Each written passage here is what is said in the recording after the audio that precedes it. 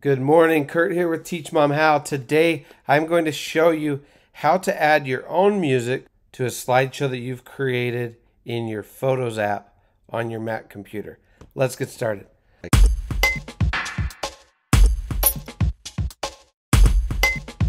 Alright, this video comes in response to a question by Jacqueline Smith.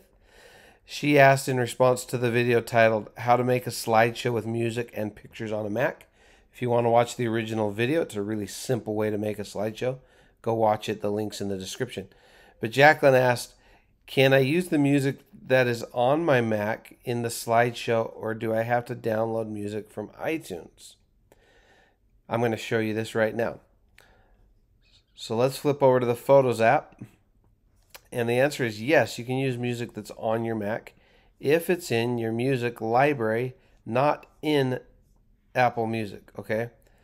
So anything that's in Apple Music for copyright reasons and things like that, Apple's not going to let you put that into your slideshow. But if you have a song that you downloaded from somewhere else and it's on your computer in your music library, then you can add your custom songs, okay? So let me just flip over to the music app right here. So in the music app, you've got Apple Music, okay? Apple Music is a streaming service. You will not be able to put anything in here into it. But if you have any songs that you've downloaded to your computer some other way, you can, and it gets a little tricky on how to do that nowadays because they've made everything streamlined with streaming and stuff. But if it's on your playlist, so if I go to my, or if it's in my library, I should say, let me go to my songs right here under library songs. You'll see all these songs. Okay. These will show up in Photos and I can use them in my slideshow. So coming back over to the Photos app, by default on the music section, by the way, follow the original video to get to this point to create your slideshow. But then when you come to music, you'll see that you can choose from either the theme songs, just the royalty-free generic stuff that come with the app, or you can choose from your music library. And any song that's in your music library, you can add to that.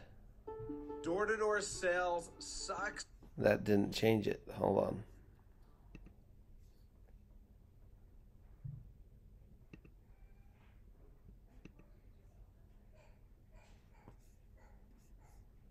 Let's see. Okay, it should be that song. Door-to-door sales.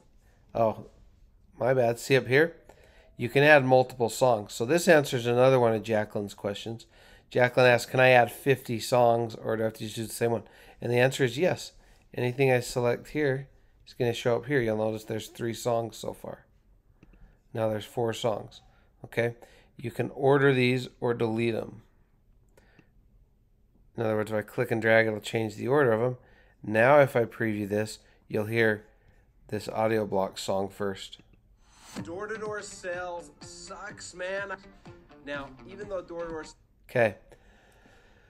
So there you go. That's how you add a custom song or add a song that's on your computer to your slideshow using the Photos app.